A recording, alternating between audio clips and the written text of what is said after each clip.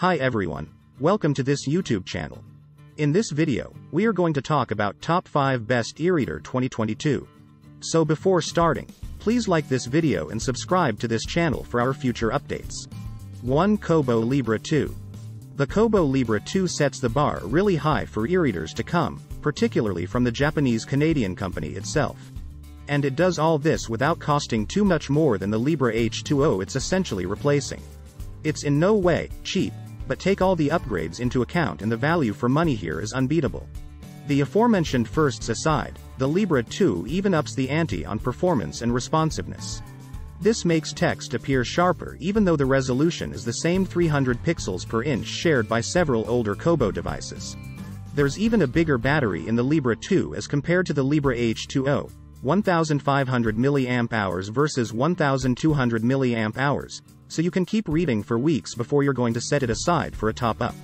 While charging is now faster thanks to the USB-C port, the device goes into trickle charging mode once it hits about 92% battery and the rest of the way is, strangely, very slow. If Kobo can figure out a way to speed this tiny bit up, there's not going to be anything to complain about here. 2. Amazon Kindle Paperwhite, 2021.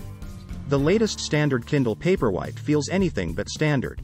It now has a larger display being 6.8 inches. Even better, thinner borders means less plastic to hold onto or look at. The screen offers a resolution of 300 pixels per inch with a glare-free display that means you can read it in bright sunlight without a problem. In addition, it's speedier than its predecessor. Amazon promises up to 20% faster page turns than before, and such differences soon add up. Charging is faster too thanks to USB-C support, with up to 10 weeks of battery life possible here, an improvement over the older version. Elsewhere, an adjustable warm light means you can change the screen shade from white to amber and get things just how suits you. Also, it's waterproof with an IPX8 rating, so it's perfect for using in the bath or while relaxing in the pool on holiday. It's a little pricey for a Kindle, but it's a worthy investment. 3. Amazon Kindle Oasis, 2019.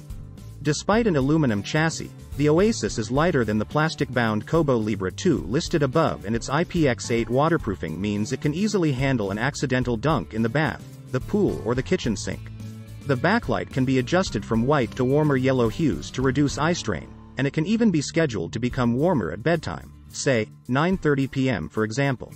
The buttons to turn pages are within easy reach of the thumb even if you have small mitts, and have the smoothest performance of any asymmetric e-reader on the market that sports these buttons. WhisperSync support means you can stop reading on your Oasis and pick up reading where you left on the Kindle app, or another Kindle device, although this will require your devices to be on the same Wi-Fi network. 4. Kobo Clara HD. While the basic Amazon Kindle and the Kobo Nia are cheaper than the Kobo Clara HD, this is our pick for a budget option. Is it? For a tiny bit more money, you get a 300 pixels per inch 6-inch screen. More importantly, that screen has amber LEDs and an automatic time setter for the blue light filters to come into play. That's something neither the Amazon Kindle nor the Kobo Nia will get you.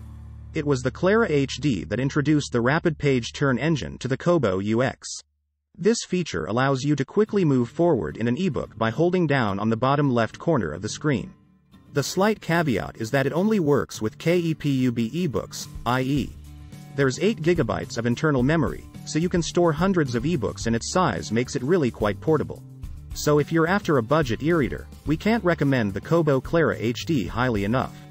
5. Kobo Ellipsa. It's unwieldy and very expensive, but then the Kobo Ellipsa is the 10.3-inch stylus-toting e-reader that's more widely available than something like the Onyx Boox Note Air, and lighter too. Admittedly, it's a niche device, but it would be remiss of us not to mention it here. Even though the Kobo Sage also has stylus support and is much more easy to handle at 8 inches, the Ellipsa makes a bit more sense if you're keen on a note-taking e-reader.